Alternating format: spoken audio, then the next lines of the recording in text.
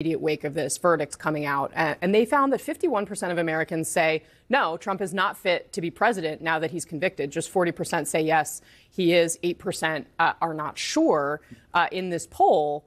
And yet the numbers, the top line numbers for support in this race are incredibly, incredibly close. Do you think this is going to make the difference?